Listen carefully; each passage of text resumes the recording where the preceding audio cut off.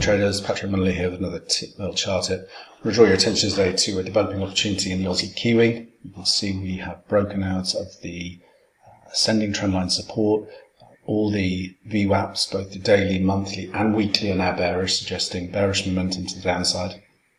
What I'm looking for now is a breach of the structure support here at 107.15. So looking for bearish exposure through 107.10. Protective stop just above today's high, and what I would be looking for is initially a test of the projected descending trendline support, which coincides with the monthly predicted range support 106.50. Through there, ultimately looking for a test of 105.60.